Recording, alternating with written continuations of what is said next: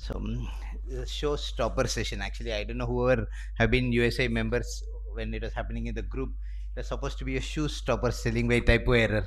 So then you're wondering whether it matches it or not. But then ultimately, the session is meant to be where the show gets stopped and everybody has a jaw dropped appearance and what is happening on the screen. Okay, that was the intention. And then people, this was because of purely because of Dr. Somshila's efforts that this session has been brought in, because there are too many takers and asking for nothing. So hopefully it's meant to be what's new in uveitis research, imaging, investigations and jaw dropping. It's split up into two sessions. So one half, the first half will be on talks and other things about what's happening and what you need to make it happen and what you need to take about it. Second half is about cases which are show stopping. Okay, so so to start off, we'll call the chair and co-chair, president and vice president of uveitis society of india, heads of uveitis and ocular immunology of vitala and naranetralia, dr kalpana and padma.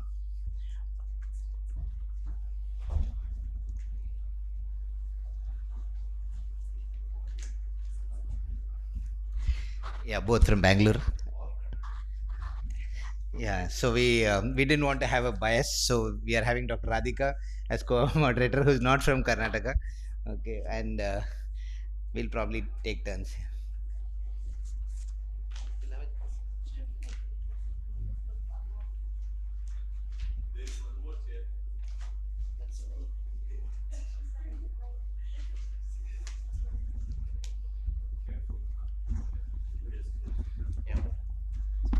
Welcome all to this session. May I now invite the first speaker, Dr. Soumya Basu. He will be talking to us on what to test and how much to believe. 8 minutes, sir. I thought it was 12, but okay.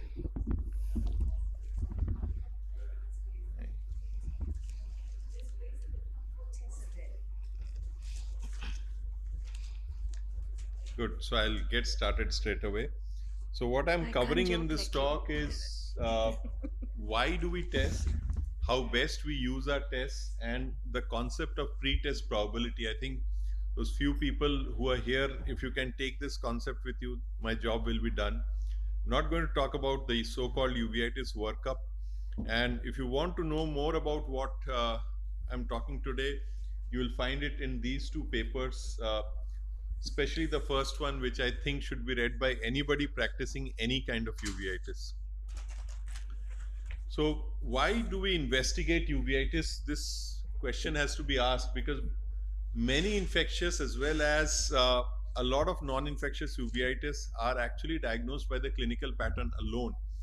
And this includes almost all retinitis entities except the spirochetes and Bartonella, because these are all based on clinical pattern recognition and not any blood tests. Even, for example, the viral anti-uveitis, Fuchs uveitis, these are all clinical diagnoses. They don't need a test. Similarly, many of the non-infectious conditions are also based on pattern recognition.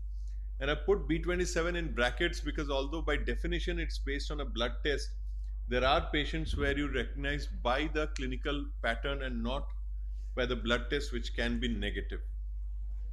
So the reason why we want to test are to rule out or rule in an infection or a systemic disease, and sometimes to look for some of the baseline parameters like the immune status, fitness for therapy, and also for monitoring the treatment response. Now, when we do a test, how do you find out how good is your test? Now, I've put two questions here. One is, if the disease is present, will the test be positive? The other question is, if the test is positive, is the disease present? So which of these two questions do you think is relevant to us in the clinic? If you ask me, I would say it's the second one, because the patient doesn't come to you with the diagnosis of the disease. The patient comes to you with a positive or a negative test. So it's the second point which is going to be more relevant, and this is called the positive predictive value. So we all keep talking about how sensitive or specific a test is. That's actually not important. What is important is the positive predictive value, because the patient is not coming to you with the diagnosis, is coming to you with a positive or a negative test. For example, this case scenario, non-granulomatous anterior uveitis, acute unilateral recurrent inflammatory back pain, for some reason the TPHA comes out to be positive. So what do you do? Go after the TPHA or go after the clinical pattern? Now, if you ask me, TPHA actually has a very high sensitivity and specificity. Okay, so do we believe that? No, because if the this means that if the prevalence of syphilis in acute recurrent alternating non-granulomatous anterioritis is just 1 in 10,000, remember the clinical background that we are looking at, then the positive predictive value is only 1%. So your TPH has very little role, even if it is positive, and even if it's a very good test in this case. So this is where the understanding of pretest probability comes into the picture, and that is the prevalence of the disease before you order the test. And this will be based on the prevalence in the population, the ocular signs you are looking at, the patient profile, immune status, etc. Similarly, if the prevalence is low, the ocular signs are opposing. For example, if you have granulomatous KPs, you're not going to think about B27 even if your test is positive, right? And the patient profile.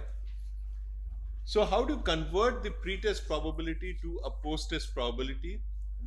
For this you need what is called as a likelihood ratio, which is a combination of the sensitivity and the specificity of the test. And I've in fact put one of Dr. Kalpana's paper here where the sensitivity and specificity of quantiferon TB gold test in the diagnosis of ocular TB was mentioned.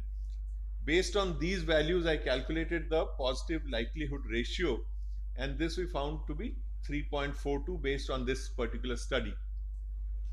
So the way we convert the pre-test probability to post-test probability, we use something called as a Fagan's nomogram, which you may not use in the clinic, but it shows why this concept is so important.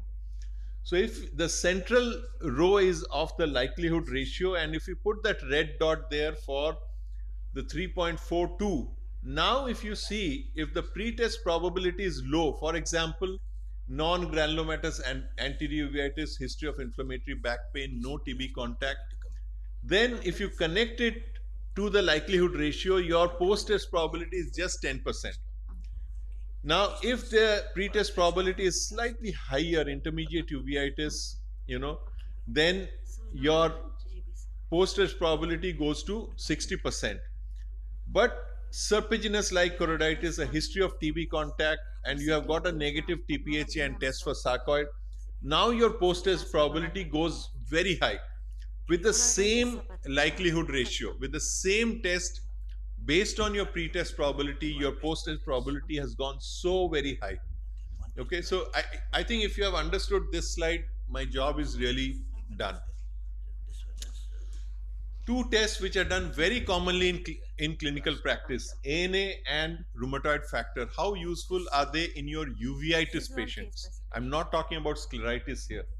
Now you see the prevalence of SLE in a uveitis patient is just that much, from 0.5 to 0.7%, similar values for rheumatoid arthritis.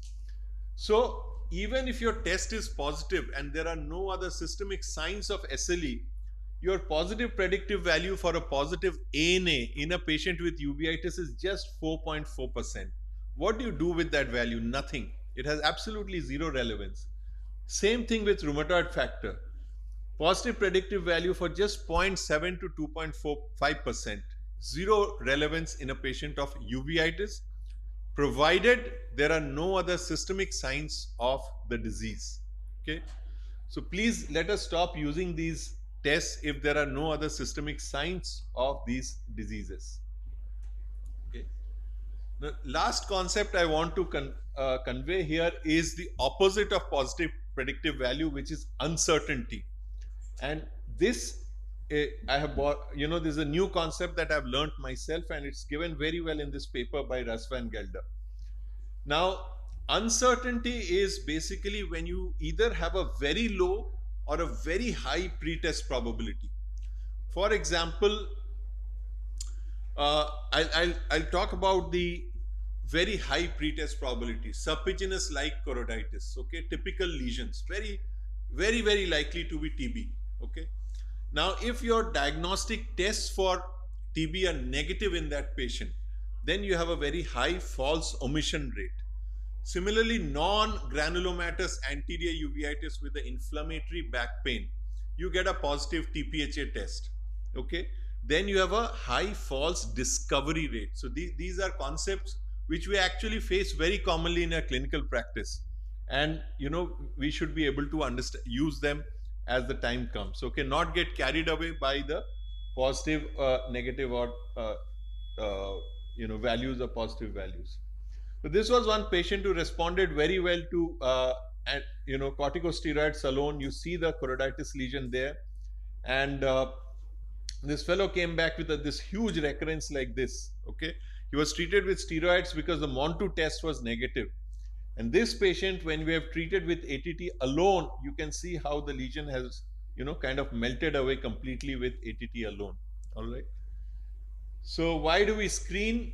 When we screen when the disease can present with any form of uveitis, it needs a lab test for diagnosis. The test should have high sensitivity and specificity, and the treatment should be markedly different from other uveitis entities. And there are just two conditions that fit into the need for screening. These are sarcoid and syphilis.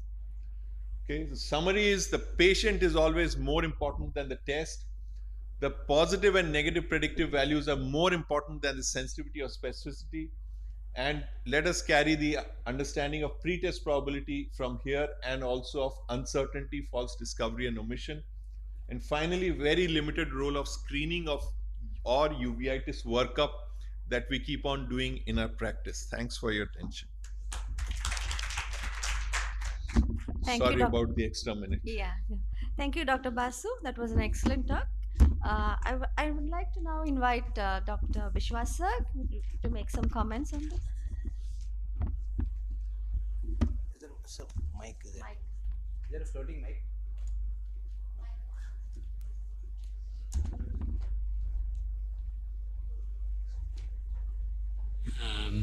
Many of the time the laboratory tests are done unnecessarily.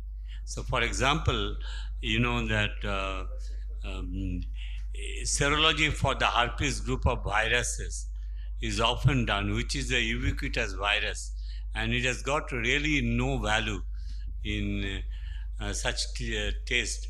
SLE testing also, as is mentioned to it, is done routinely in many cases, like choroiditis case, SLE test, ANA testing is done. So one need to be very careful about the ordering the laboratory test, particularly the interpretation of the test. Clinical picture, we need to keep it in mind, and then see that whether that it fits to the pretest probability. Thank you, sir.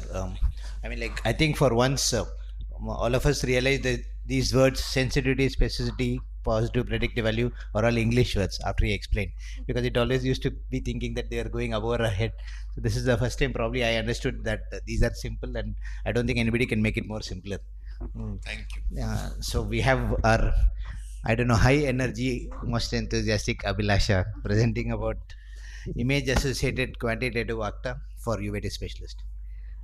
Thank you, Uveitis Society, and thank you, Dr. Somshila, for the kind opportunity to present this talk on ImageJ software-assisted quantitative OCTA. So we all know that optical coherence tomography angiography is a useful tool for our uveitis practice, and especially in follow-up because it is a non-invasive test. Quantitative OCTA analysis is essential to standardize objective interpretation of clinical outcomes. Like when we see that there is ischemia, if we are able to quantify it, we can compare it with patients. We know we are seeing it, we are seeing the improvement, but if we can quantify, we can compare. Quantitative OCTA biomarkers are being used very commonly in diabetic retinopathy and AMD. It involves procedures for quantitative feature extraction. So you see a normal, you see a scan, a standard scan, and you can convert it into, you can binarize the image, and you can see the blood vessels and non-perfusion areas clearly. And then you can skeletonize the blood vessels, and you can isolate the foveal avascular zone. So all this has been used in diabetic retinopathy. So segmentation is commonly performed using manual or semi-manual processes, which are very complex. And many times we follow these studies and we are not able to understand what is happening.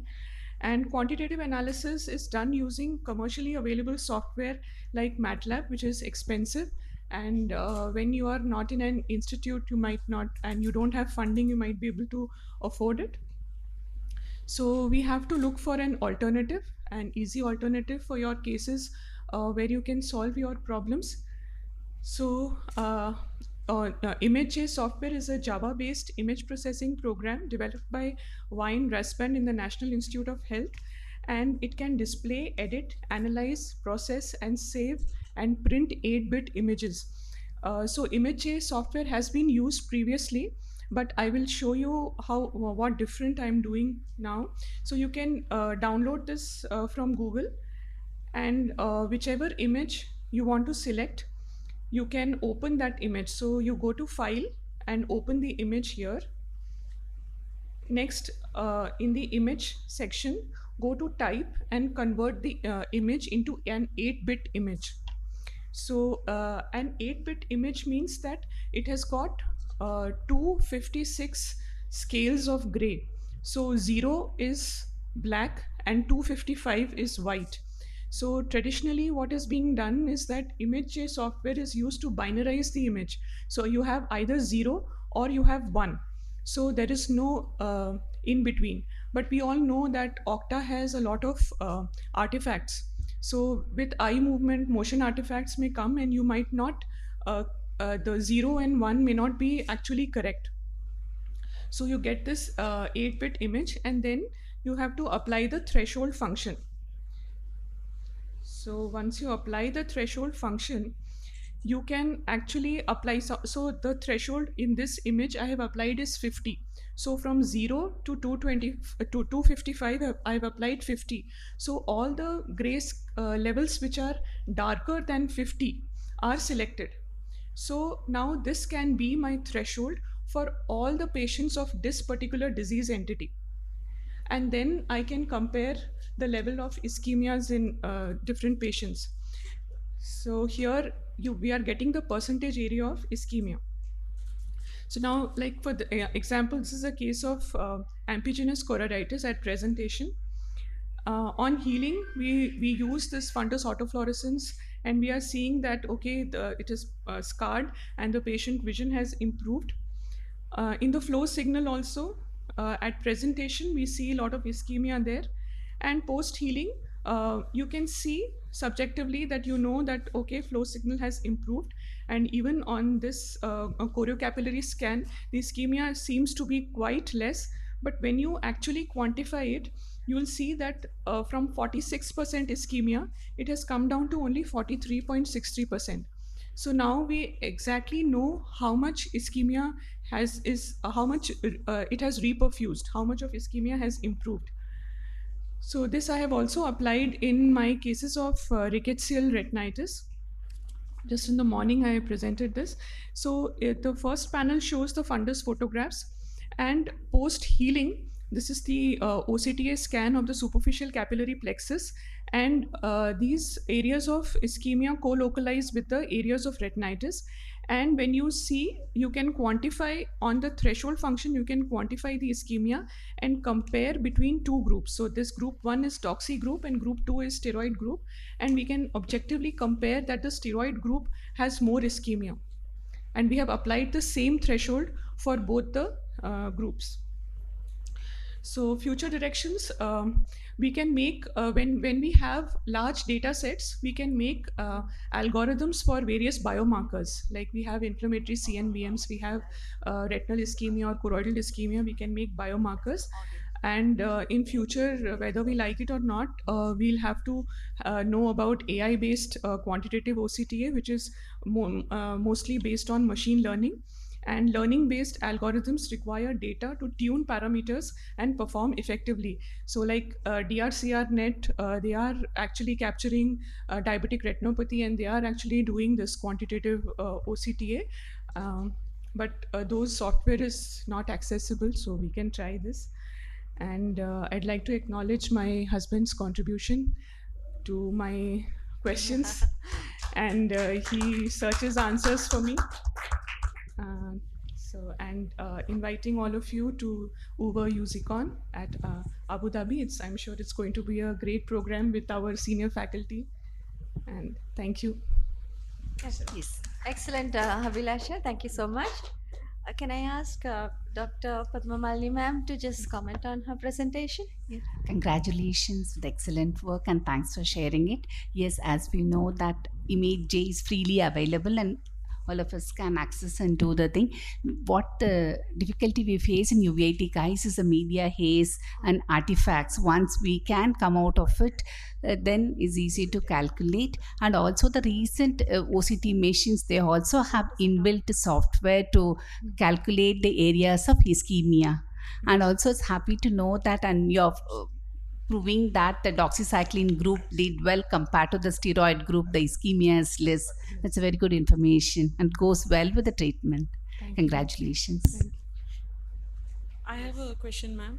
Ma'am, how do you differentiate the edema causing the hyporeflectivity on Octa as compared to? See, you have to see the on-fast image, and then you will know whether it is actually a true ischemia or it is just caused due to the retinal edema. So that is why when I compared the rickettsial retinitis group, I waited for the lesions to heal. I think Dr. Sanjay Srinivasan has a series where they have done quantitative OCTA at presentation. So now when you have these algorithms, so the machine will be able to differentiate whether this is a true flow void or this is shadowing. So those because things. In the case that you presented, ma'am, you showed a very minimal improvement Yes. in the ischemia, probably because initially it was more of edema showing the flow void when there was already ischemia, and then after the edema is resolved, so the OCT has flattened, but the ischemia is still present in that area. But actually, I didn't show the whole scan. When there is shadowing, you will see that shadow in all the scans. You can see the ischemia, the shadowing in all the scans. Thank you, Abhilasha. Yeah, can we call Dr. Dipankar? He'll talk about immunology of stromal choroiditis. I mean, we were all scared of white dot syndromes during our PG and fellowship days, and now like it's a little more scary it becomes when you talk about immunology and name change. So we'll see what he says. Thank you, Dr. Sudarshan, respected chairpersons, my mentor, Professor JB sir, and all here present. Basically, if you see immunology in stromal choroiditis basically means leakage, sympathetic ophthalmia, the sarcoidosis, TB, or Behçet disease. These are the constellations of syndromic or non-syndromic condition that affect the stroma of the choroid. Second important thing, which choroiditis causes CME, okay, whether it's a B cell disease or a T cell disease, which are much more prominent. These are some of the queries that we have in our mind when you see pathological slides, when you see about immunological things. Now, I do not have any financial disclosure in this presentation. Now, you see, this is a patient came in COVID with a chronic uveitis. Now, we can well appreciate there is a iris atrophy and a tessellated fundus to mid-dilated pupil. Immediately, you know panuveitis, which is causing probably a leakage in this case, and you can well so in AIOCT the KPs in this, and this we published in IGO about the finding here. Now we see the chronicity of the disease in the tessellated fundus And obviously, as Abhilasha showed, imaging is very, very important, and these are the ICGs in different frames showing the activities of the diseases.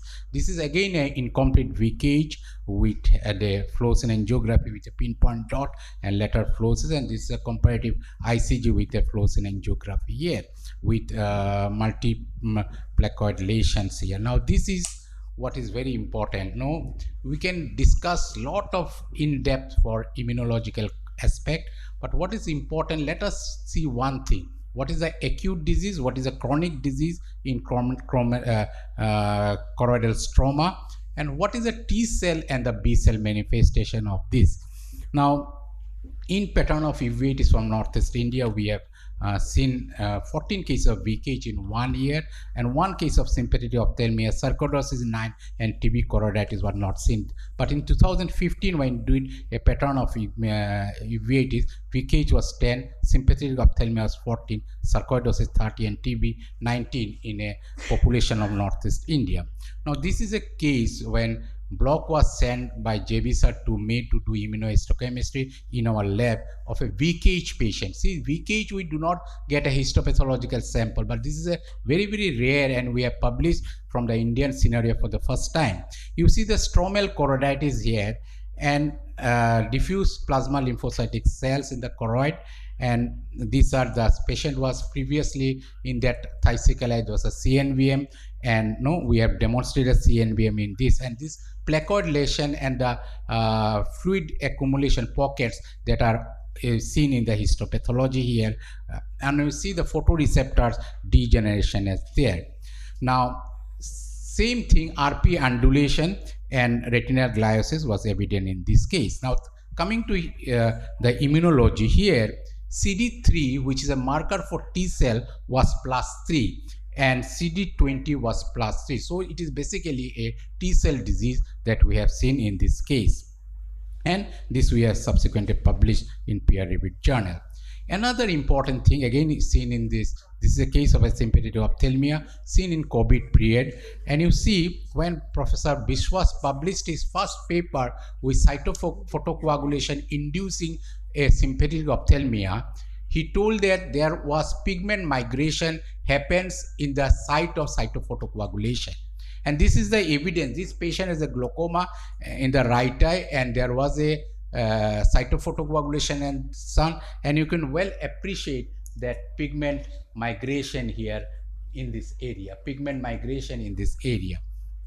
So this patient is a sympathetic ophthalmia, and these are all these findings that are showing in this. Okay, again the pigment migration being seen here. Now, cytophotocoagulation induced sympathetic ophthalmia in Coats disease that we have also published, which showed a T cell manifestation are much more than B cell manifestation.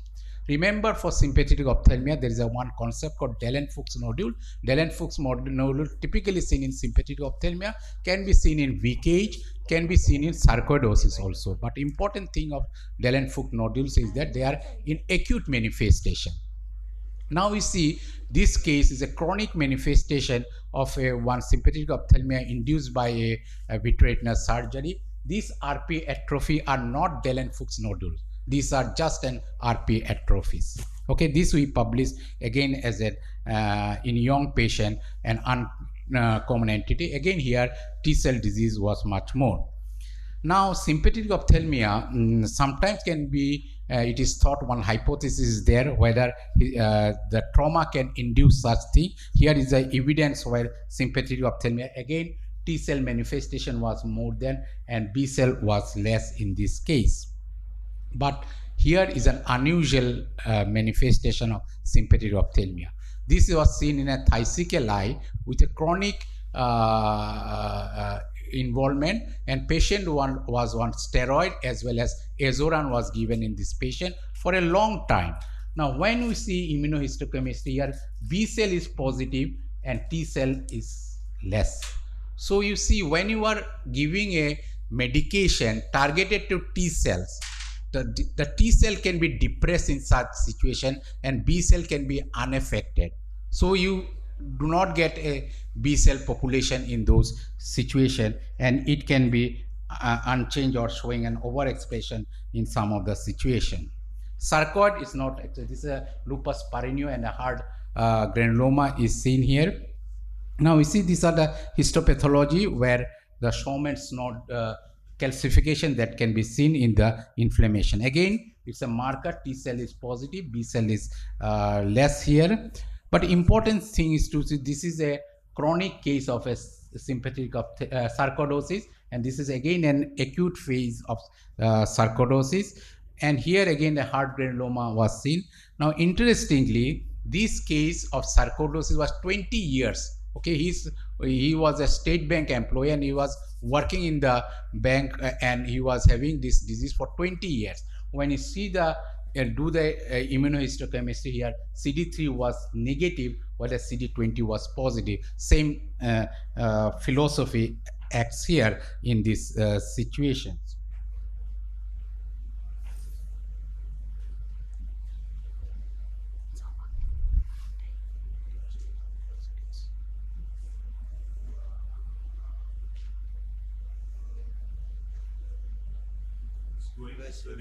Yeah.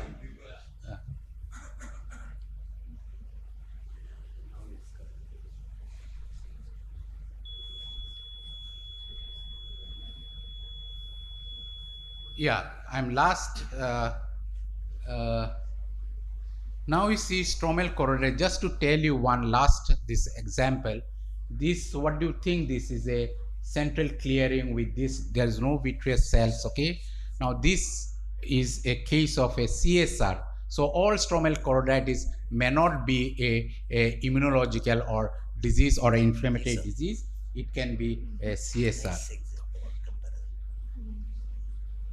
So uveitis is that I have shown you very basic, which is clinical, pathological and immunological, acute versus chronic. In acute cases, there may be involvement of a T cell manifestation. In chronic cases, there may be a B cell manifestation. More clinical pathological correlation we need to this in this there.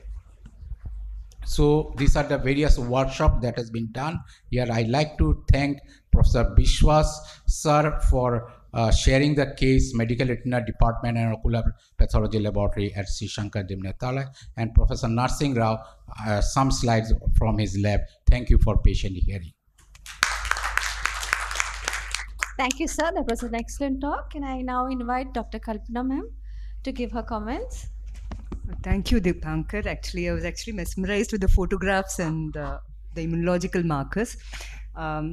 Actually, more than me, I think Dr. JB is highly qualified to speak on it, and I would like your comments on that. So, actually, many of the eyes very rarely obtained except for sympathetic ophthalmia. But if you get such eyes, like I got a few days back in Wegener's granulomatosis, which is pain blind eye, we can now, with a lot of immunohistochemical marker, you can find out that immunopathogenesis of these diseases, and which helps us to understand. For example, the T cell was not seen in that case of sympathetic ophthalmia, and B cell was seen because the patient was treated, and then that kind of T cell mediated disease was initially, though is conventionally seen, can be seen in the B cell proliferations also, and there is also scope for new learning. I have done some cases of Eales disease, acute retinal necrosis, where I could see that there is, apart from the infection, there is a immune-mediated mechanism like T cell mediated pathological process is evident. So it indicates that apart from the treating the patients with the antimicrobial like antiviral treatment, we may need to give a oral steroid to control that inflammatory cell infiltration, which might be a combination of the T and B cells. I just thank you, sir. I would just like to ask Dipankar one question. VKH and sarcoid are very similar in terms of, especially in the chronic form. So is there anything which, is the pathogenesis the same, or is there something different in this stage? Because both of them have depigmentation, DF nodules. Yeah, if you see, initial manifestation of VKH is a granulomatous disease. Then sometimes later on it becomes non-granulomatous, and thereafter it becomes a granulomatous form in the chronic stages. But sarcoid, no, because if you see, if sarcoid enters in the chronicity, it does not behave in tri way. It basically a granulomatous disease which can have a, and sometimes obviously the T cell and B cell may be there, but in sarcoid pathologically in chronic form we get calcification, asteroid body, and Schauman's body that I've shown you is a characteristic. So how to differentiate between a sarcoid granuloma, and sarcoid granuloma is a epithelioid granuloma which is unlike for the VKH granuloma. So there is a difference between this. For a non-immunologist, like, see, we were always taught that all these diseases are T cell based diseases. Yes, I mean, I'm not talking about the say bases or something. So we were always told in the direction of treating a T cell inhibitor like cyclosporin or voclosporin. So as a clinician, like, do you think that we should start thinking of changing the mode of direction of therapy? Does it change anyway in that case? No, in for example, if you see, to understand anterior uveitis prototype is JIA. Okay, again, JIA is basically a B cell disease. But you see the drug that you are choosing are methotrexate, which is again a mode for the T cells. So these are some tricks even the immunologists may not answer in a straightforward way. Okay, so there are certain things which is very, but once it is a B cell disease, then CD20 and other would be, for example, rituximab adding with a methotrexate would be a better choice in the chronic B cell diseases. Thank you. Thank you. I think we're running short of time. Can I now invite Dr. Vishali Gupta to give her talk on viral anterior uveitis, pearls from the Titan study. Thank you very much. Thank you, chairpersons. Thank you, AIOS, for the opportunity. I would be talking about the treatment algorithm networks for infectious uveitis treatment and focusing on the management of viral anterior uveitis. These are the results of the Titan group. So when we come to the herpes, both simplex and VZV, we do understand that herpetic anterior uveitis constitutes about 5 to 10% of anterior uveitis cases. And mostly you would see the granulomatous forms of uveitis.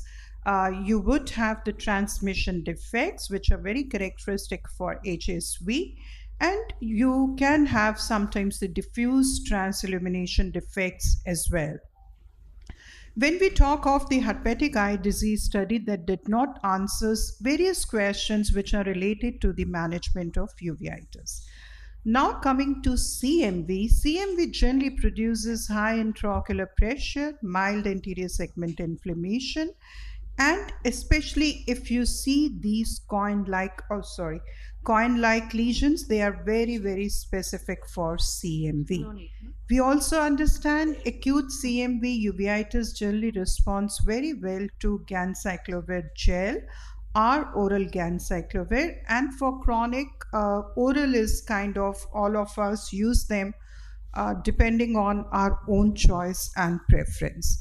Recurrence of inflammation is very common once you stop the maintenance therapy. So Sun 2 did a great job in establishing the diagnosis and gave us very clear-cut diagnosis when to diagnose CMV, HSV, or VZV uveitis. So CMV is unilateral anterior uveitis, positive aqueous tap for CMV. HSV is again unilateral with either positive tap, sectoral iris atrophy in less than 50 years, or HSV keratitis. And VZV is unilateral anterior uveitis with either positive aqueous tap for VZV, sectoral atrophy more than 60 years, and concurrent or recurrent zoster dermatomal. Now what I'm going to present you is the results of Titan, which report 1 and 2, where we developed an evidence and experience-based consensus guidelines for the management of HSV, VZV, CMV anterior uveitis. to address the lack of international agreement on these conditions. So we had a 2-round online Delphi survey with blinding of the study team. We collected the responses from 76 international uveitis experts from 21 countries, and they were chosen based on more than 15 years of experience in managing uveitis. So the current practices in the diagnosis and treatment of these entities were identified. The working group developed data into consensus guidelines, and consensus was defined as a particular response towards specific question where more than 75% of agreement was achieved within our interquartile range of less than 1. So let's see what was the consensus like. Now, to begin with, let's see how the experts were distributed. Majority of them were from Asia, including India, Southeast Asia, but it had a fairly global representation. Now, let's talk business. So, consensus statement for the management of HSV and VZV, experts agreed that the diagnostic feature as defined by Sun they all agreed on that: unilaterality, increased IOP. They also added decreased corneal sensation and diffuse or sectoral atrophy, because Sun did not talk about these two things. Sectoral atrophy, they felt, was more critical for diagnosing HSV rather than VZV. So regarding the treatment initiation and monitoring, they felt that initiation of treatment for HSV, VZV, anterior uveitis can be administered even when the result of PCR are pending. So you don't have to really wait for the results to start treatment. PCR does give definitive diagnosis, and repeating the PCR for stopping the therapy, nobody recommended. Like, you will base on the resolution of inflammation and the reduction in the IOP. They were the two clinical endpoints for monitoring response to therapy, not the negativity of PCR. Topical corticosteroids would be given both in HSV and VZV, anterior uveitis, and but they would be given only if you have either systemic or topical antiviral coverage. Steroids were the choice, not NSAID. So you don't have to feel that it is viral related anterior uveitis and you would rather treat it with NSAIDs. Experts did not agree to that. Neither periocular nor systemic corticosteroids were considered to have a role.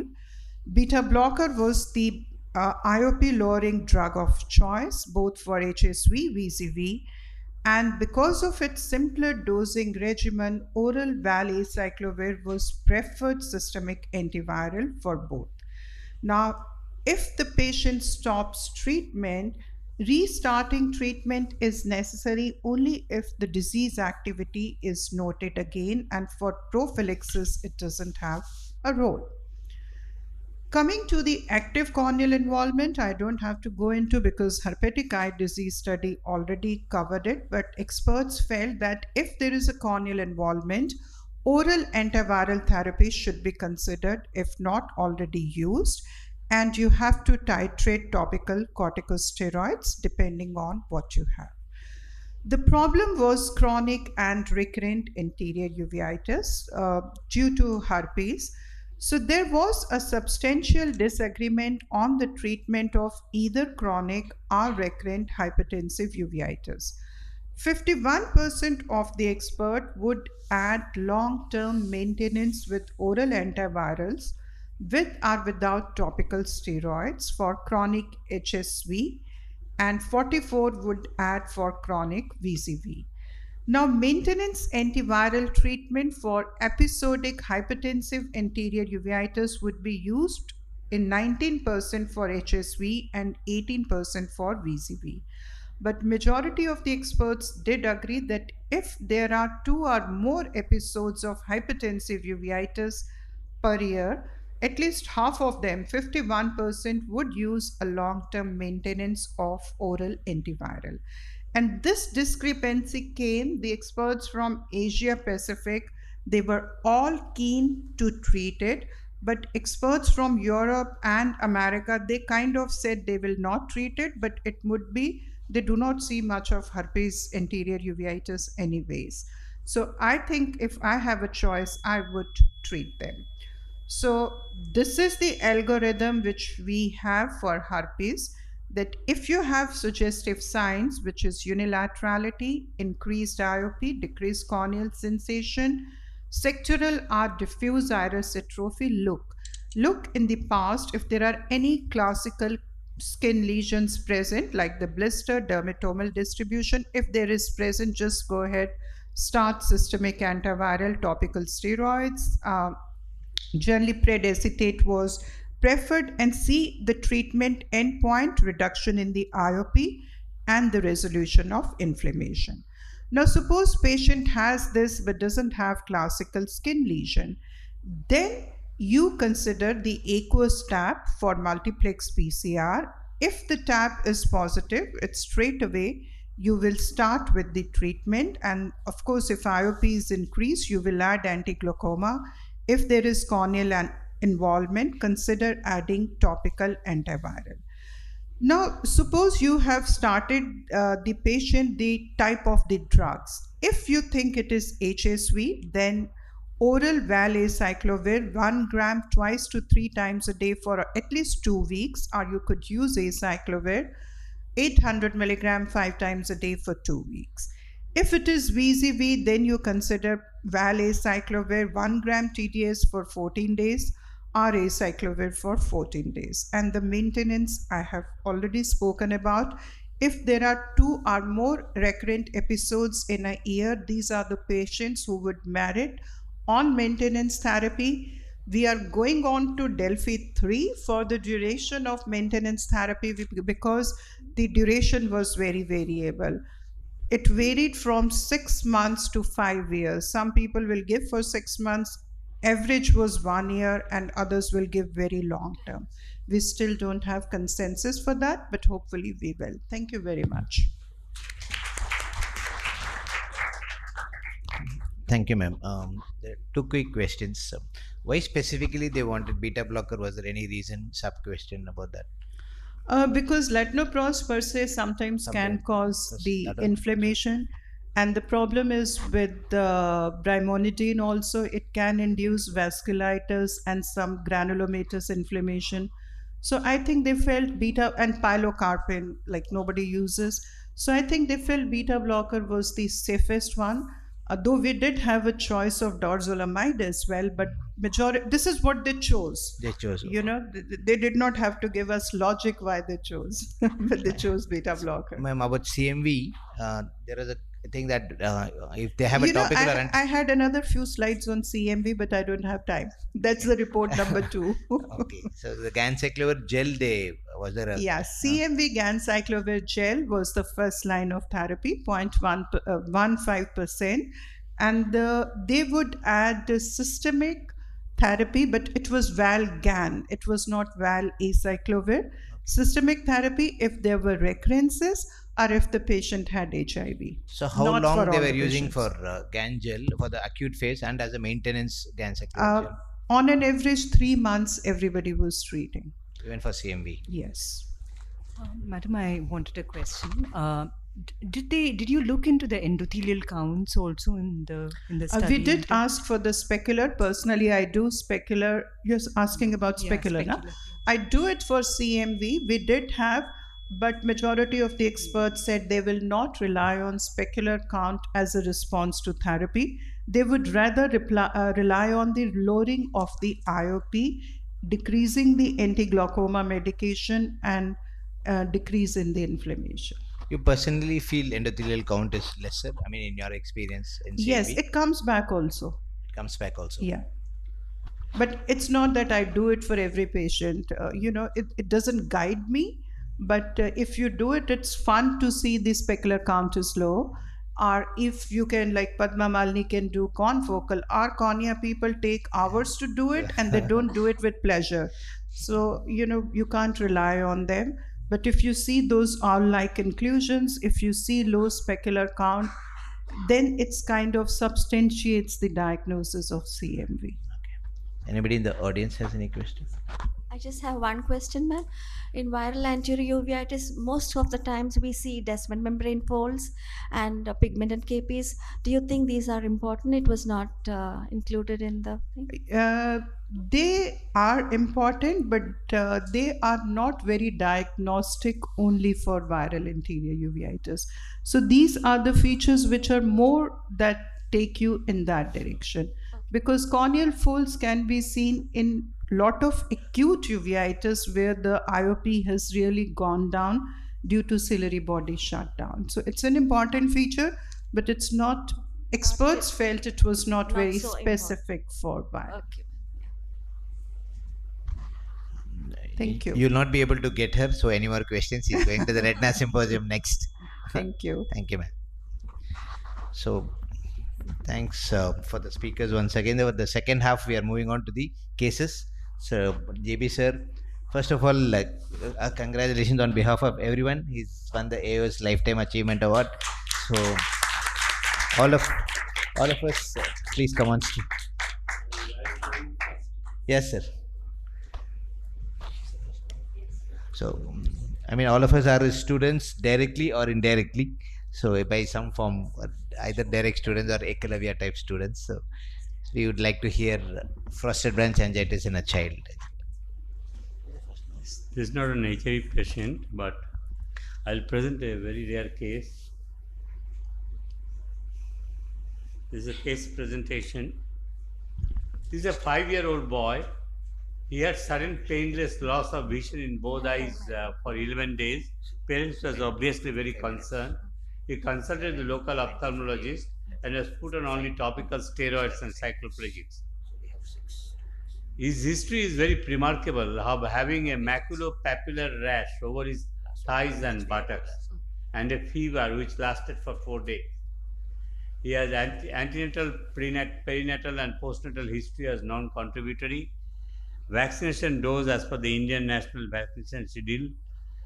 Best corrected visual acuity is the distance vision 3/60 in both eyes, near vision 8/24. External examination showed no abnormality. Anti-segment normal except some mild circumconjugal congestion, otherwise quiet. And look at the fundus. There is a total perivenous shaking of the vessels, and you can see that both eyes have got symmetrical picture, and there are exudates over the macular area. We did the autofluorescence. Autofluorescence picked up the hyper-autofluorescence at the macular area, showing that the plaque-like lesion.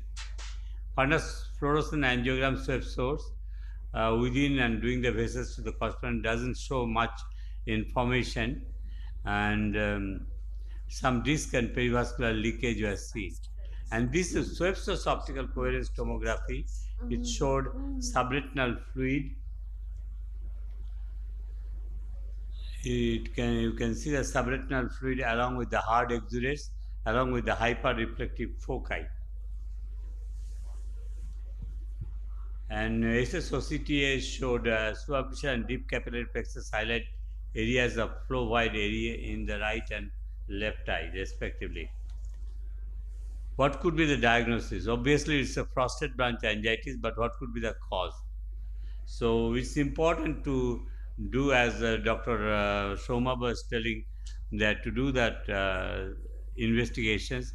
In fact, there is a lot of investigations in this case was done.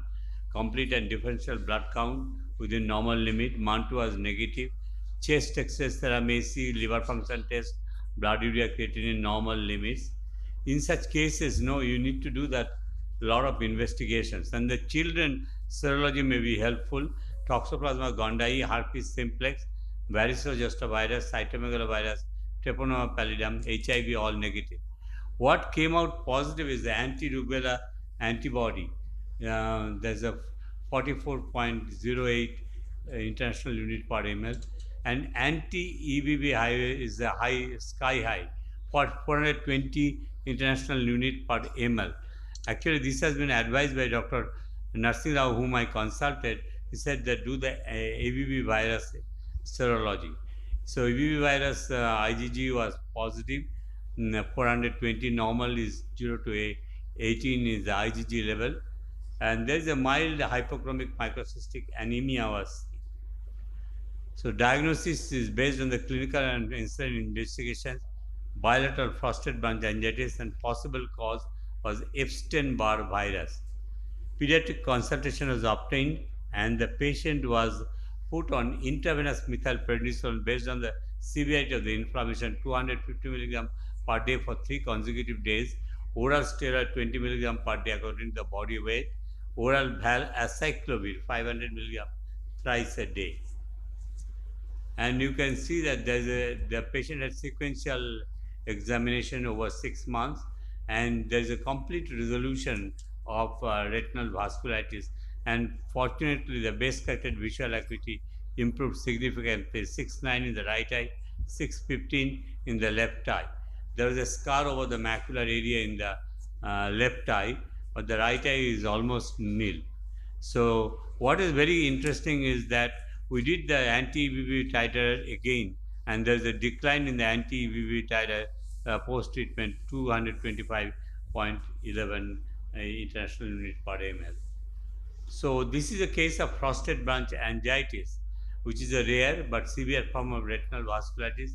We tend to see it in HIV positive patients more commonly, and is classified in the two types based on the presence of underlying ocular and systemic inflammation. It can be primary idiopathic, or it can be immunocompromised, as I mentioned, CMV infection, toxoplasmosis. There are incidences of report of TB, systemic lupus erythematosus, Behçet's, Crohn's, leukemia, and lymphoma has been described.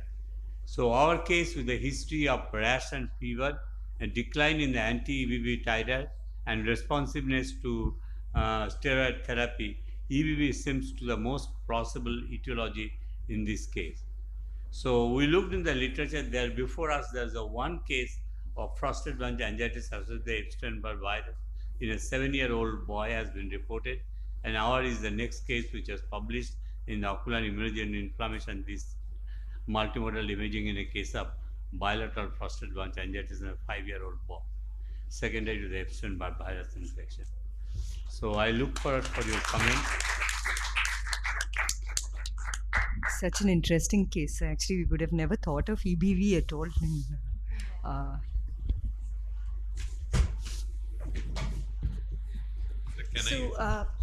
Yeah, no, go ahead.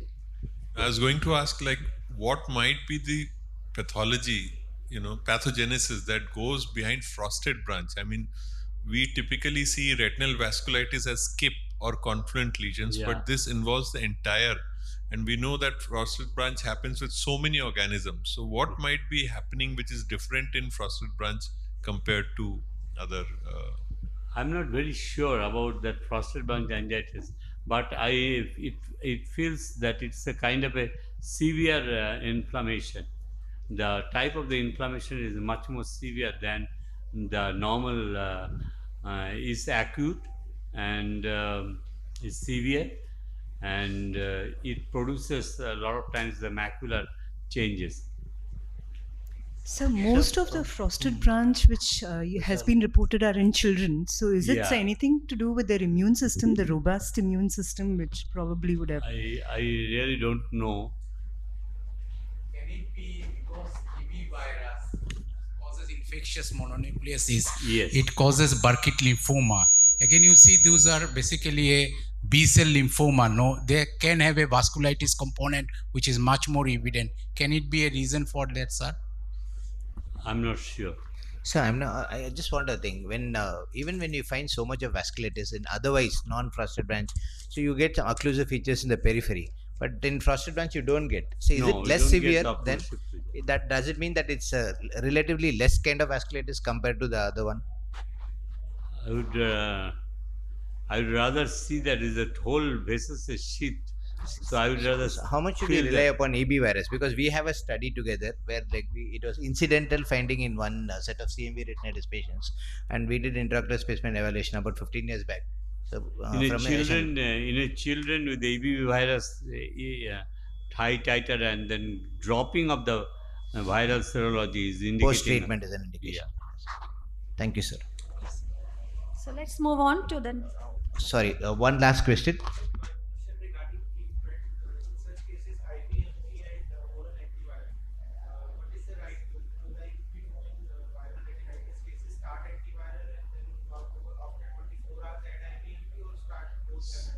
So the before the result, as the patient has severe inflammation, we didn't wait for that serology results.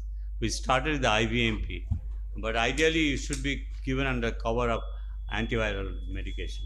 This is not a typical viral retinitis presentation, so that way probably we got away with it. But otherwise, probably the take-home message is when you suspect viral, then don't give IVMP. So probably you start off investigations, and at the most you can have oral anti-inflammatory therapy, but not local steroids again. So let's move on to the next case presentation. Measles associated retinopathy. I invite Dr. Swapnil Parchan. 6 minutes, sir.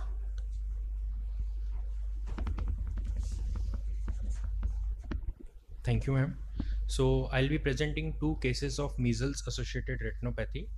So this is the first case. He's 20-year-old male and he complained of sudden loss of vision in right eye since 1 month, and he has history of hemiplegia 1 month back and was admitted at tertiary care multi-speciality hospital. Vision in right eye was PR present, PR inaccurate. There was RAPD, and this was the images which was sent to me by the referring ophthalmologist. This image was taken with a smartphone. So she said that there is a picture of CRAO, but she could not explain the hemorrhages which were there at the center, and OCT was not correlating with the diagnosis of CRAO.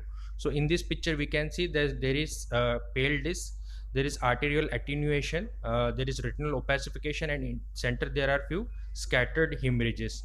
And on OCT you can see that whole retinal architecture is distorted.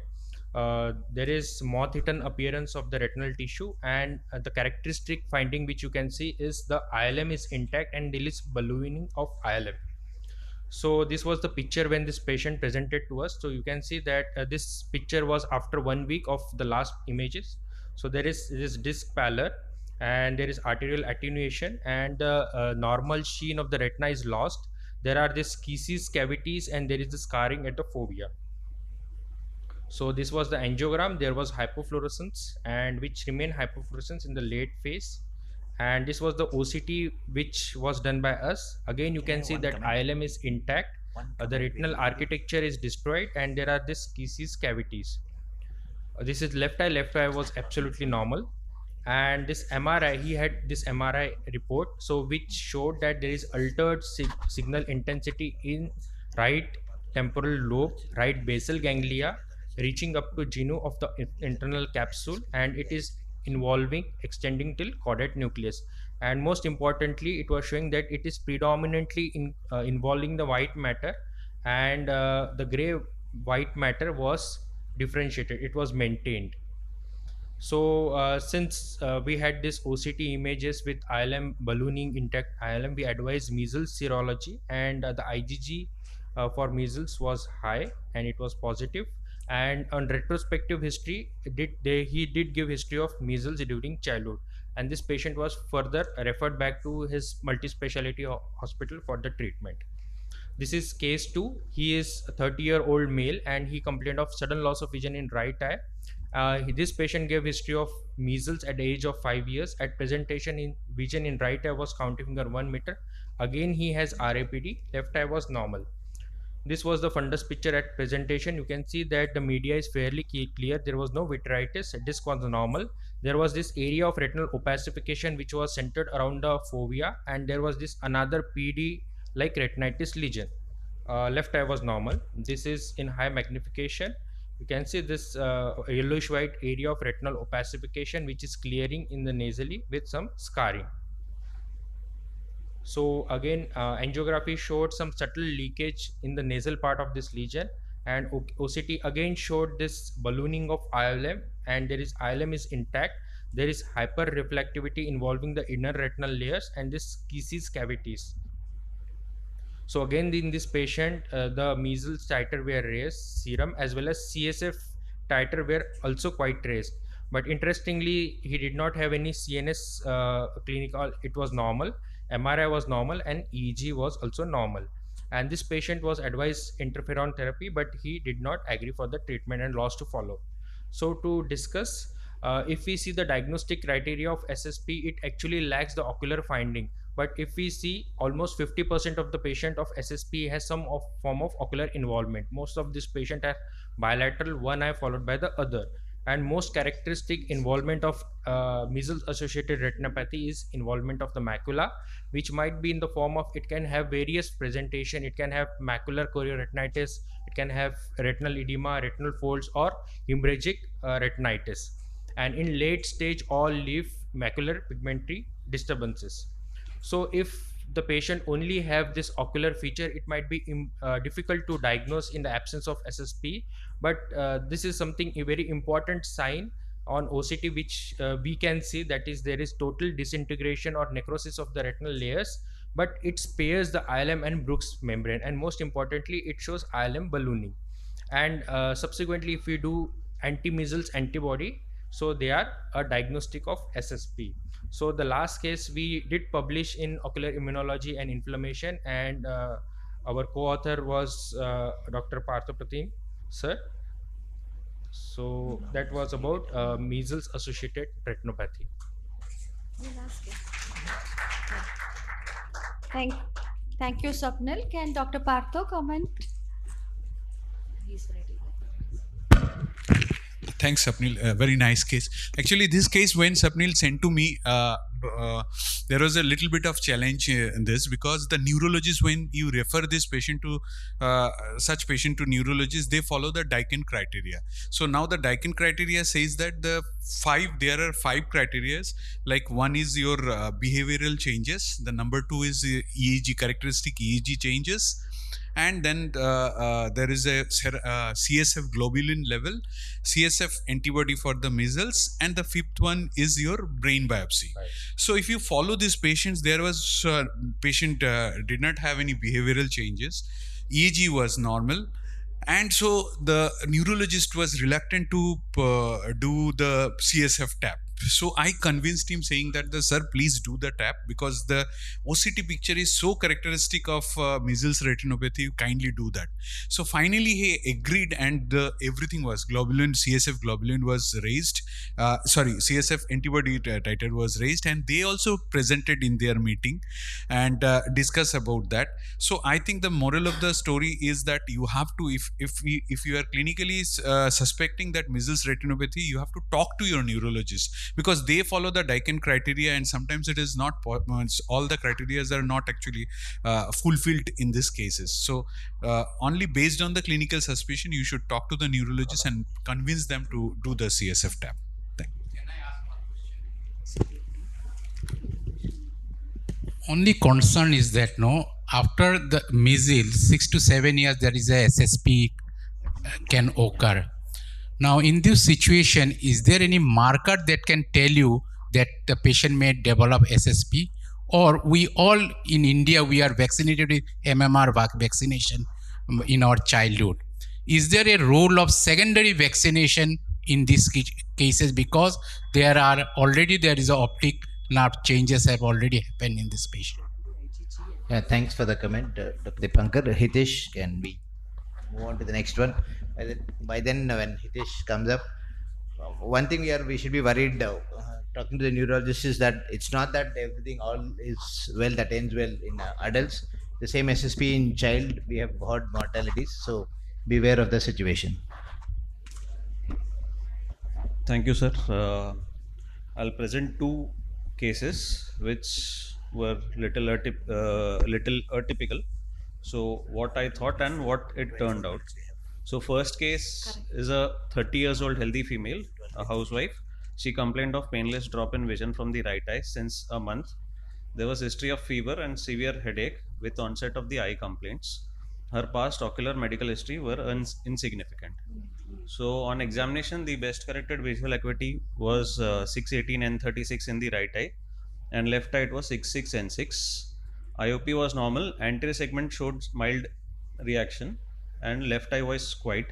So on fundus photo, you can see a subretinal fluid pocket at the macula in the right eye. Left eye looked normal. On angiography, there were multiple pinpoint leakages and disc staining and mild leak. B scan showed increased in choroidal thickness, and the Swepsosocity showed subretinal fluid with septae and the bacillary layer detachment. So provisional diagnosis of acute probably leakage atypical was made. She was advised blood test and fitness for systemic steroids. On blood test, the WBC count was raised and the peripheral blood smear was done, which showed 95% of blast cells. So these were the blast cells on the peripheral blood smear. So referred to a hematologist who diagnosed it to be a case of acute myeloid leukemia. So again, we published this, and PMR sir is the co-author and JB sir is also the co-author in this case. So this was little atypical. So coming to the second case, so this is a 12 years old healthy female. She visited our hospital in December 2016. She noticed that she could not see from the right eye lower half since 2 days when she closed the left eye, and the best corrected visual acuity in the right eye was 69N6, left eye was 66N6. She was seen by our residents and then referred to our neuro-ophthalmologist, who diagnosed it to have optic disc pallor in the right eye and rest was stable. She was done extensive workup from the neuro-opthal point of view, blood test, MRI, brain, orbit, which were normal. The field was done, which showed the typical the hemifield defect, which was which she complained, and the left eye was normal. This was in 2016. She was under treatment, but the field defect didn't improve. She didn't had any other complaints. This was in 2018, 19. Then in December 2020, when she was 16 years old, she complained of pain and redness in the same eye since 2 months. Her vision was more or less the same, and then she gave a history of pencil tip injury to the right eye at the age of at 6 months of age. So this was the right eye. She had this pain, congestion, tenderness in the right eye, and a subconjunctival blackish lesion was seen, and probably that was the pencil tip, the graphite or the lead, and the scarring you can see, which could be the point of entry of the pencil tip. So this is the enlarged image. So, and this is the optic nerve, this right eye optic nerve head photo, which showed the pallor and the cupping. So earlier photographs I don't have. So this is the picture in 2020. So again, the field effects were more or less the same in the right eye. Left eye was absolutely normal. So probable diagnosis of OD, optic nerve, optic neuropathy with scleritis was made. So scleritis workup was done, which was negative except positive MON2, but she had multiple recurrences in spite of oral steroids. So went back to literature, and in which it has been documented that the graphite foreign body can lead to subsequent inflammation even after 20 years. Plus the graphite foreign body can lead to optic neuropathy.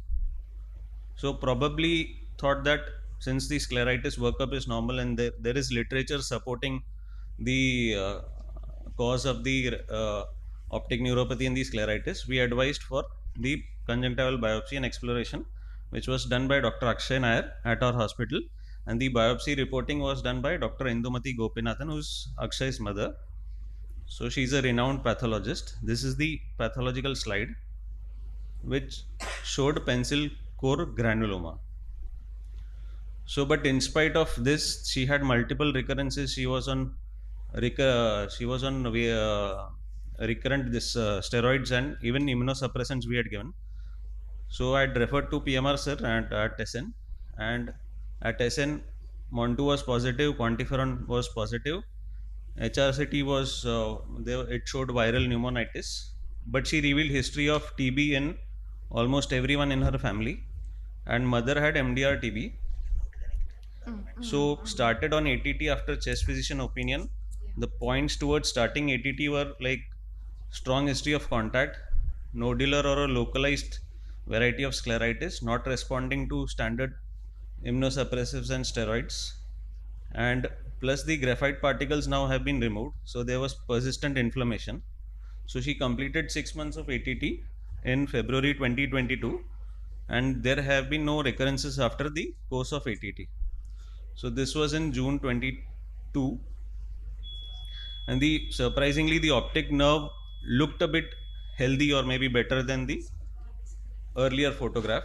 This was the old photograph, December 2020, and in June 2022 it looked little better, but the field effect remained the same. So questions to my seniors and teachers: what's the cause of scleritis and the optic neuropathy? TB or graphite foreign body, cause of optic neuropathy and the scleritis?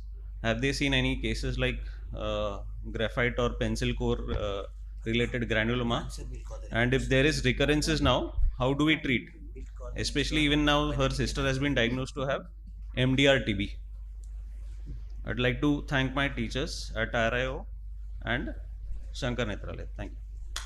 So I'll take this opportunity to invite to the annual conference of the USI. So interesting case, Hitesh, but then we'll call upon the next speaker. I mean, there are too many variables in your case. Only I think time will tell. There is an immunological reaction already, and then there is also a bug, which is not like you've just treated it on the basis of the family history and all that. So I think the answer will be, I think, just wait and watch and see, how this patient responds.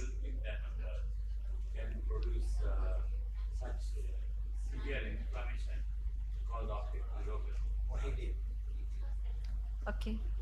Thank you, sir. For want of time, let's move on to the next presenter, Dr. Syed Mohideen, tackling CNVM, inflammatory CNVM. Thank you. Thank Tashar for giving me the opportunity. Anti-VEGF is one of the most abused medicine in ophthalmology, and it has been used in choroidal granuloma as well. We all know that intraocular TB causes a manifold manifestation, and being choroidal pathology being one of the commonest manifestations. And ATT and oral steroids is the mainstay in the management of ocular TB. But because mycobacterium granuloma are associated with high vascularity and angiogenesis, anti-VEGF also has been used. And intravitreal injection of anti-VEGF has been used as an adjunctive in this granuloma. Here we present like two cases where we used anti-VEGF in granuloma. A 26-year-old male came with a complaints of sudden onset of diminished vision. He had no systemic illness. He presented with a vision of 660 in the left eye. Anti-segment was normal, and the left eye we had a nice granulous yellowish lesion in the just superior to the fovea with a cystic lesion at the level of fovea. And we did the investigation. OCT showed a contact sign with a choroidal elevation, and the OCT at the level of cystic lesion showed a basilar layer detachment. So he presented with basilar layer detachment and a granuloma, and we did investigation. We found out that Manto was positive and Restall investigation was negative. So we diagnosed as a presumed ocular TB and treated with treated with the ATT4 drug regimen and steroids. Later on, after a week, the lesion resolved nicely. The BLD and the granuloma resolved nicely. And at around 2 months later, he presented with the CNVM. That is, he developed a scar with a little bit of hemorrhage and subretinal fluid.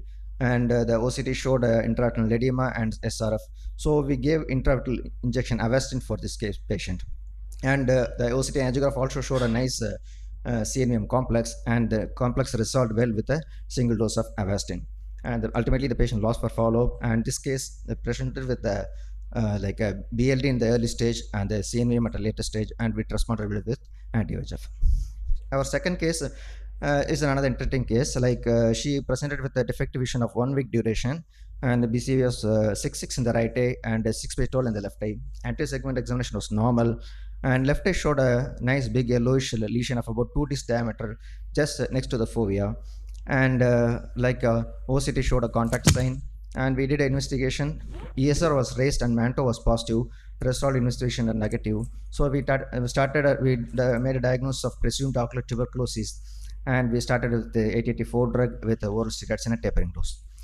But 2 months later, the lesion persisted like the same. The granuloma was same size with the surrounding intraretinal fluid. It does not resolve adequately. So we did ultrasound because the lesion looks a little bit amylonotic. So we did an ultrasound. It showed a nice cystic lesion with hypoechoic thickened wall and a hypoechoic center. Then we did a FFA, which picked up the diagnosis like it has a very rich vascularity. The FFA was very much hyperfluorescent at the later phases. So we made a diagnosis of a vascularized choroidal granuloma. So we continued her with ATT and we advised her intravitreal bevacizumab. And the lesion responded well with bevacizumab. That is 1 month later, the lesion decreased in size and the SRF also decreased. We went ahead with second injection and the lesion almost gone for a scar and the SRF also decreased very nicely. So this is the injection treatment and post injection where the lesion is resolved nicely. So coming to the discussion, like hypoxia and increased VEGF expression has been demonstrated in lungs and extrapulmonary sites in tubercular granuloma, and VEGF levels also used as a marker in active tuberculosis, and increased level of VEGF has been reported in photoreceptors in RP in animal models. So pharmacological inhibition of VEGF has been found to be decreasing the infection load and reducing the angiogenesis in granuloma and limiting the spread of infection. So in addition to inflammatory granuloma, inflammatory CNVM, intravitreal anti-VEGF has a role in combination with systemic ATT or steroids in vascularized granuloma. The first successful treatment has been published by Kalpana madam, where they have treated with 3 doses of Avastin. Before that, previously they were used to treat with either PDT or cryotherapy. And in Rima Bansal and all, they also described a granuloma where they have given multiple injections of Avastin and they have treated a recurrence with a single dose of Avastin. And not only choroidal granuloma, like optic nerve granuloma also shown to be respond well with the anti-VEGF when combined with the ATT and steroids. And it also been used in paradoxical worsening of serous detachment in case of granulomas. And Salil Jain et al., they also published a report in which a large choroidal granuloma has been treated with anti-VEGF alone. Without ATT, they have treated with anti-VEGF alone for choroidal granuloma. So to conclude, anti-VEGF therapy to be considered to a granuloma if there is a secondary CNVM or if it is large and vascularized, if you have an extensive exudation or serous detachment, or if it is not responding to conventional therapy with ATT or steroid. Thank you. Thank you, Syed. That was excellent. Well managed cases. Okay, so for want of time, I think we should go on to the next case. Okay, Very good. I now invite Dr. Minija Anand, Diagnostic Dilemma. I would like to thank Dr. Somshila and the UAD Society for giving me an opportunity. So I thought like you should mention the title. Yes. So mine is a 41-year-old male, came with complaints of redness in both the eyes since 20 days and diminish of vision in the left eye since 5 days. No significant history in the past. On examination, right eye was normal except for anterior chamber was shallow with Van Herrick's 2 and the left eye had 618 N18 vision. IOP was normal. Again, the AC was shallow. And this is more striking here, the anterior chamber being shallow. That is only significant finding in the anterior chamber. So the glaucoma patient went to the glaucoma department, was diagnosed as primary angle closure glaucoma. ACPI was done in both the eyes. Patient came for follow-up for fundus evaluation. On fundus evaluation, the right eye showed disc hyperemia. You can see the ILM folds at the macula. On detailed evaluation, there was an inferior choroidal detachment. The left eye had mild disc hyperemia. You can see the subretinal yellowish lesion nasal to the disc and superotemporal area. There is a choroidal detachment 360 degree, exudative retinal detachment, and OCT showed again there is undulation of the RP, subretinal fluid, intraretinal fluid, and hyperreflective dots. The B scan showed RCS thickening in both the eyes, the left eye more than the right eye, and there was a choroidal detachment in the left eye. So again, the confusion of diagnosis, I'm sure now the VKH is now, a lot of, it's masquerading. So we had a diagnosis whether it is a type 3 uveal effusion syndrome, atypical VKH, CSCR, or a posterior scleritis. So as usual, routine workup was done and FFA ICG was ordered. The FFA, the right eye showed peripheral vascular leak, whereas the left eye, you can see the nasal, there are pinpoint leaks, but it's like an ink blot kind of leaks. There's no vessel leakage. The ICG right eye was okay. The left eye showed persisting hypocyanosis in the nasal and the lesion, which I showed the subretinal lesion that was still hypocyanous even in the late phase of the angio. The UBM, the ultrasound biomicroscopy showed the suprachoroidal fluid and ciliary body rotation in 360 degree, but it was seen in both the eyes. So we worked up the case and everything was negative. All the infective etiology was negative, and serum cortisol also was done, thinking, are we dealing with an CSC? The treatment patient was started on Vislon 1 milligrams per kg body weight.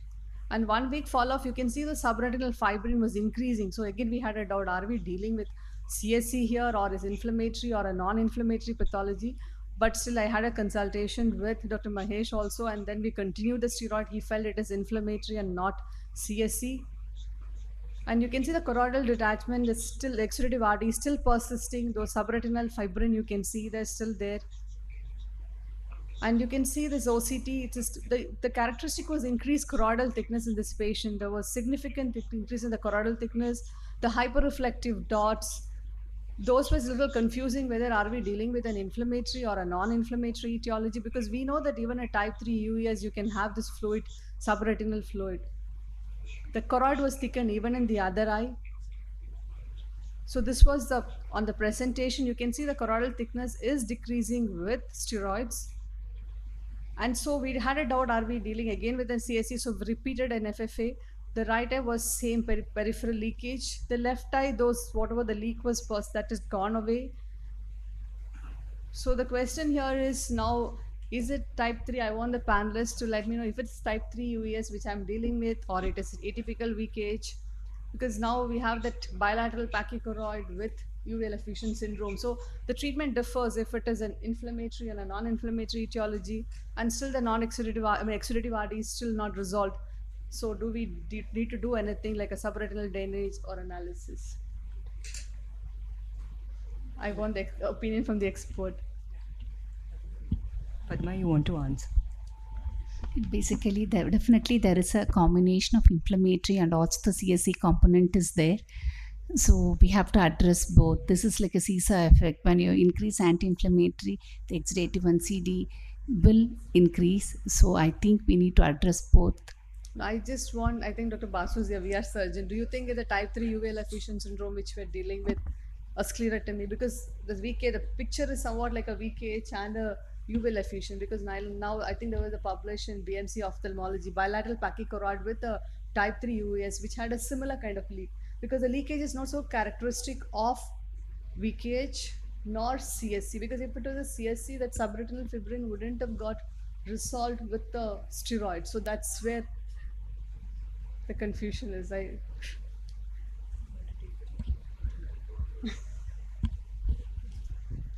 So the question is those pinpoint leaks which you were seeing. I mean, would it make a difference if you could laser? I was planning for because anyway this patient is on steroid. Correct. And there is a variation in the choroidal thickness in terms of. But when I repeated the FA, that leaks went away. So that's why I had a discuss with Dr. Mahesh, and I told I laser. Then sir said no, it's not CSC. It's more in favor of an inflammatory because that OCT, the hyperreflective dots, you don't see much in UUS, but it's a spectrum where again there is a confusion about. See, the only thing unusual about the VKH is the disc appears okay all along in spite of this extensive amount of. Maybe I think you should also look for if these patients are on any other drugs or anything which. No, he's not on. Then I saw an article on tuberculous posterior sclerouveitis, which had a similar kind of presentation where, so that's the reason I did a workup for the TB. Otherwise, I wouldn't have done the workup for TB. As you said, you shouldn't do an unnecessary investigation on the patient. So and I found an article, so I did. But recently, I just found a similar kind with UES, pachychoroid with UES. So I think probably the effect will be to just hold on to the steroid and watch him closer. No, I've just had an IMT also, immunomodulator, thinking that if it is inflammatory, maybe it'll. Yeah, that component. Stop the steroids, continue with immunosuppression, see the response. If it is not responding, surgery is a last resort you can consider, but not at this stage. Okay. Thank you, Dr. Minija. Let's move on to the next case. I invite Dr. Rajwinder. It's running. By then she starts off the case. Sunny has a comment. It's I think. So the new pathophysiology for CSC is venous cases right now, and most of these patients also have weakened sclera on the steroid. So this case is almost like a venous cases. Okay.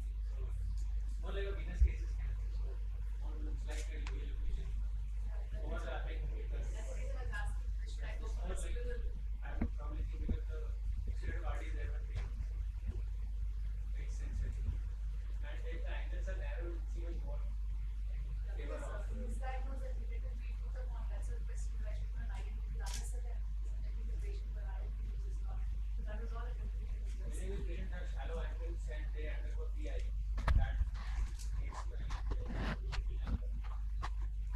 Thanks. Thank you, USA, for giving me the opportunity to speak in front of UV experts. Thank you. It's not moving. It's not moving. So I am grateful to my mentors. Case 1. 29-year-old female presented in IOPD 2 months back with the chief complaint of blurring of vision right eye for 3 days. And no relevant other history except the history of similar complaint in the past in left eye, for which the patient underwent treatment and recovered well. And the vision in the right was best corrected vision was 6/60. Other things were normal. And on the examination, anterior chamber showed anterior chamber cells, sclera and iris were normal, lens was phakic. So we can see here the disc edema with the multiple deep ill-defined yellowish lesions with pocket of subretinal fluid at the posterior pole, and the left eye showed the few healed lesions. Fundus autofluorescence imaging shows the hyper-autofluorescent lesion with the central hypo-autofluorescence, the 3 dots with the hypofluorescent and the hyperfluorescent corresponding to the fluid. FFA shows the multiple choroiditis in the inferotemporal quadrant, which were hypofluorescent in the early phases and hyperfluorescent in the late phases, and along with the pooling in the area of the fluid. And there is a ballad, hyperreflective dots with itis and elevation near the disc margin. We can see the granuloma here in the OCT. And the patient was started on the topical treatment for the right eye, prednisolone and nape of neck, and patient was asked to get back with investigations report, and decision of starting the oral steroid was to be taken. Montauk's test was read after 72 hours, highly positive. And HRCT's chest showed the tiny calcified nodule in apico-posterior segment of left upper lobe, suggestive of post-infection. Patient was offered a diagnosis of tuberculosis and advised to start the anti-tubercular treatment after consulting the physician. And the treatment was started along with the steroids, and we can see the improvement in the fundus picture. And also in the OCT, the resolution of the ballad and the hyperreflective material is noted over the RPE.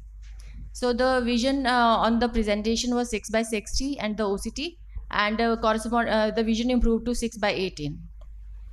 So this case, as there was granuloma, but the patient didn't give any consent for the anti-VEGF in this case, and she was treated only with the anti-TB drugs and the oral steroids, and she is maintaining the good vision. Another case, choroidal tubercle to choroidal granuloma. A 14-year-old female was admitted to the pediatric intensive care unit with a complaint of altered sensorium and irritability, history of fever on her FOB since 1 month, along with the headache, nausea and vomiting since 1 week.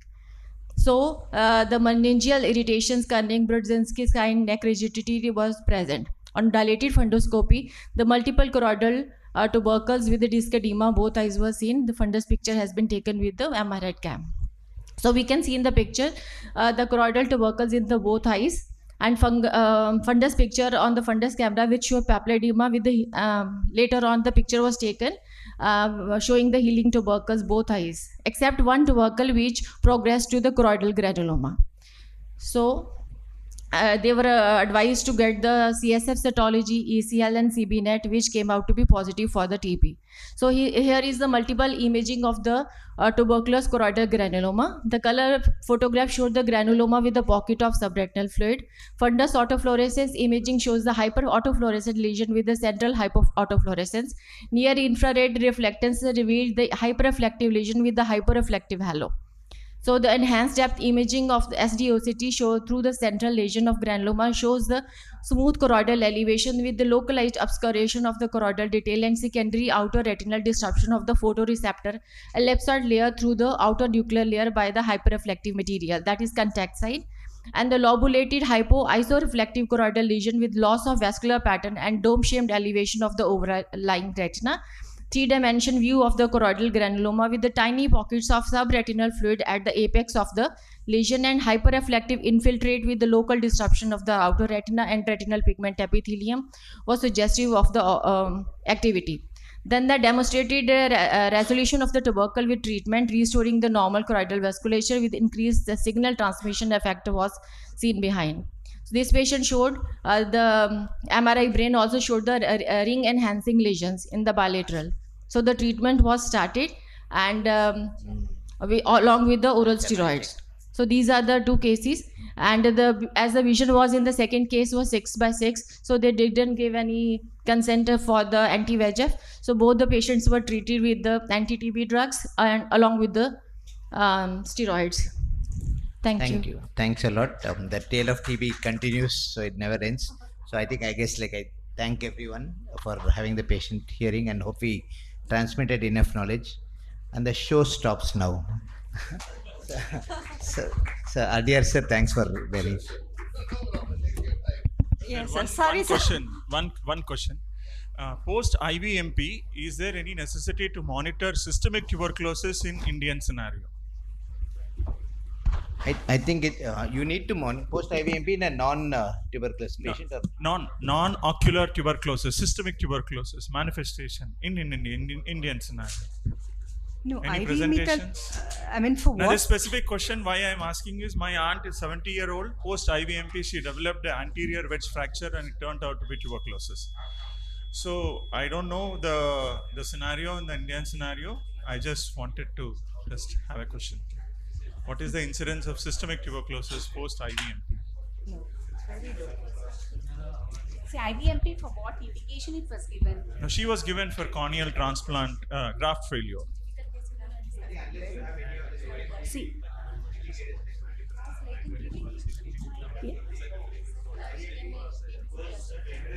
The tale of TB continues, so it never ends. So I thank everyone for having the patient hearing, and hope we transmitted enough knowledge. And the show stops now. so Adir sir, thanks for very. Yes, sir. One, Sorry, one sir. question. One question. Post IVMP, is there any necessity to monitor systemic tuberculosis in Indian scenario? I think you need to monitor post IVMP in a non-tuberculous patient. Non-ocular tuberculosis, systemic tuberculosis manifestation in Indian scenario. No, Any IV presentations? I mean, for Now, what? the specific question why I am asking is, my aunt is 70-year-old. Post IVMP, she developed an anterior wedge fracture, and it turned out to be tuberculosis. So I don't know the scenario in the Indian scenario. I just wanted to have a question. What is the incidence of systemic tuberculosis post IVMP? no, it's very low. See, IVMP, for what indication it was given? Now, she was given for corneal transplant, graft failure. See,